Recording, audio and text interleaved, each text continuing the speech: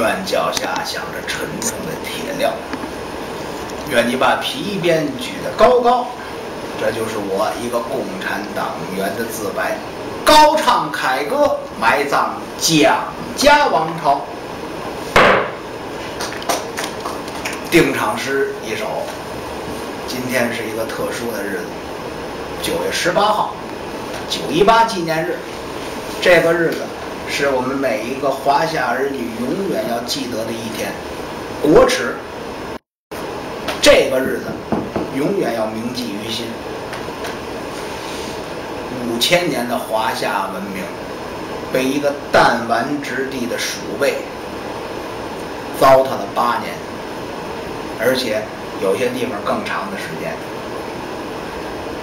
所以我们每个人，甭管你是几零后了啊，几零后也得疯狂，嗨，几零后也要铭记于心。所以这个日子，各位中华的儿女一定要牢记，深刻的反思，时刻的要铭记这一点。当然你换一个角度说，你看咱老是有一种大国的精神，老得想着时刻的得提醒着自己如何跟人邦交正常化，如何跟人友好。可是你在人家日本，人家不这么讲。日本的电视台从来不播中国的电视剧，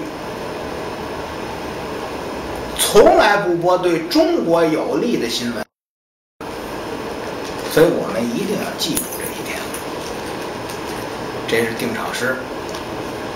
学徒我呢，志志诚诚继续给您学说这段大闹大名府。今天是第11回，热闹的回目。在大名府，众位梁山的英雄解救卢俊义卢员外。